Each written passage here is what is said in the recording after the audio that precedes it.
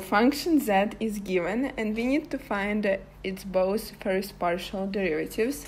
So let's start by finding zx. So we will differentiate ln of x squared plus y squared with respect to x. So we definitely need to use the chain rule here, and we can write this down as 1 over x squared plus y squared times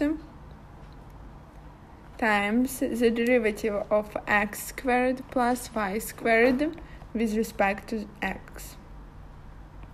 So this equals 1 over x squared plus y squared times the derivative of x squared plus y squared with respect to x is 2x plus 0. So it equals 2x over x squared plus y squared. So this is first partial derivative with respect to x. Now let's find first partial derivative with respect to y. So it equals the derivative of ln of x squared plus y squared with respect to y.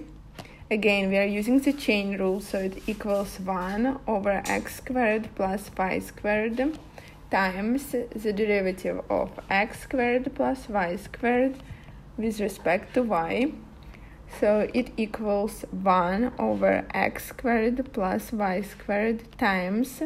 So the derivative of x squared plus y squared with respect to y is 0 plus 2y.